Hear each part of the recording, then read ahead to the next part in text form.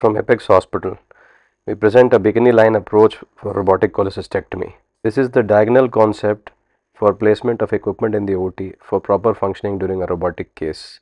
In this, the purple triangle where the robot and robotic equipment stays, and in the other yellow triangle, the anesthesia equipment and shifting of the patient and other personnel can move. So it makes the functioning more efficient.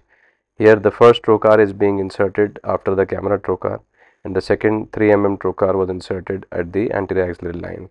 You can see the bikini line ports, and then the robot was docked from the cranial side of the patient.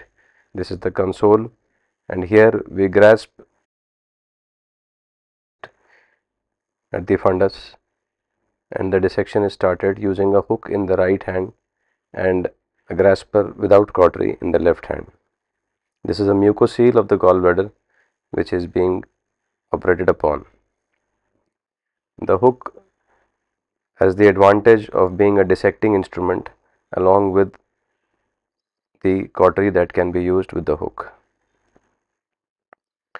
As you can see, the maneuverability with the endo wrist, even at this angle with the instruments coming from down below in the abdomen, is equally good, and this is due to the endo wrist, which helps in giving the same angle as would have been with higher trocars. Therefore, the same level of dexterity can be achieved with lower trocars.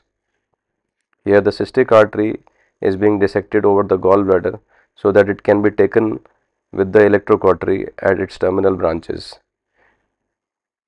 Therefore, no clip is required for ligation of the cystic artery in this technique. Once the cystic artery has been completely cauterized, we focus our attention towards dissection of the cystic duct, and once we are convinced that the cystic duct has been dissected up to the junction with the CBD, we start removing the gallbladder from the liver bed. In this technique, we ligate the cystic duct at the end of the dissection of gallbladder from the liver bed.